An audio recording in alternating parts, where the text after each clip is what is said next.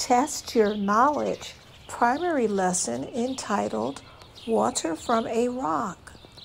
Number 1. What did the people do when they ran out of water? Was it A, they prayed to God, B, complained and grumbled, or C, found a well? The correct answer is letter B. They complained and grumbled. Question 2. What did God tell Moses to do? A, go to the nearest store to buy water for everyone. B, keep walking until you see a lake.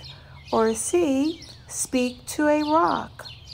The correct answer is letter C, speak to a rock.